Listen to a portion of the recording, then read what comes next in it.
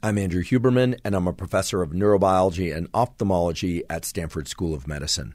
Dopamine is one currency of craving, motivation, and desire. It's extremely common nowadays to see people texting and doing selfies and communicating in various ways, listening to podcasts, listening to music, doing all sorts of things while they engage in other activities, or going to dinner and texting other people, or making plans, sharing information. That's all wonderful. It gives depth and richness and color to life.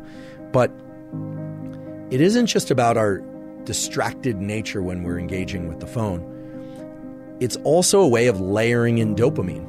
And it's no surprise that levels of depression and lack of motivation are really on the increase. Everything that we've talked about until now sets up an explanation or an interpretation of why interacting with digital technology can potentially lead to disruptions or lowering in baseline levels of dopamine. I can use a personal example for this. I happen to really enjoy working out. I've always really enjoyed it.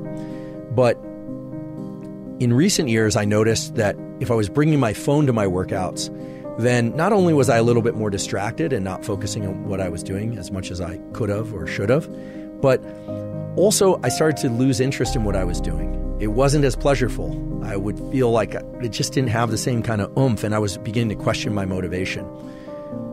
As I started learning more about this relationship between the peaks and the baselines in dopamine, what I realized was that some time ago I probably experienced an incredible increase in the amount of dopamine during one of my workouts because I enjoy working out and I enjoy listening to music. I also enjoy listening to podcasts. I also enjoy communicating with people. Those are all wonderful pursuits, but I had layered in too many of them too many times, and then it essentially wasn't working for me anymore. Much in the same way a drug wouldn't work for somebody who takes it repeatedly because their baseline of dopamine is dropping. So at least for this calendar year, I've made a rule for myself, which is I don't allow my phone into my workouts at all. No music, at least not from the phone. It can be in the room.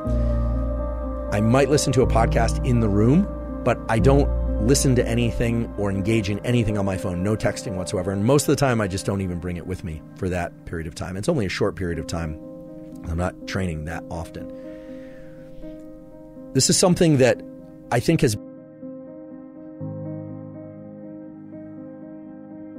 been misinterpreted as people can't be alone now. People talk about, they can't walk across the street, or they can't go anywhere, ride the bus, can't be on the plane without being in contact. They can't handle just their thoughts. I don't think that's really what's going on. I think what's happened is that we achieved the great dopamine increase that comes from this incredible thing, which I personally enjoy, being able to communicate by phone, by text, and exchange pictures and send links and these kinds of things, social media.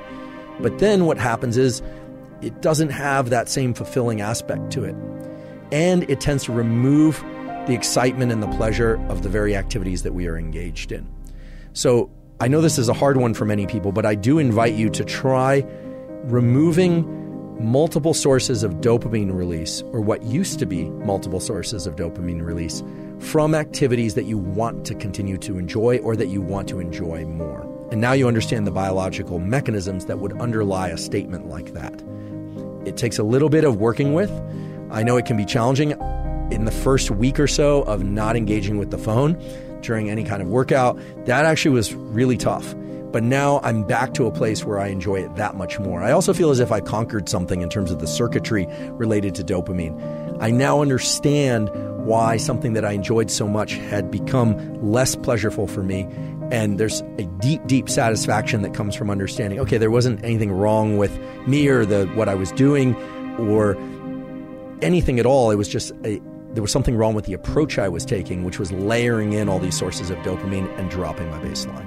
For this very same reason, I caution people against using stimulants every time they study, or every time they work out, or every time that they do anything that they would like to continue to enjoy and be motivated at. There's one exception, which is caffeine, because as I mentioned before, if you like caffeine, that actually could be a good thing for your dopamine system because it does upregulate these D2, D3 receptors. So it actually makes whatever dopamine is released by that activity more accessible or more functional within the biochemistry and the pathways of your brain and body.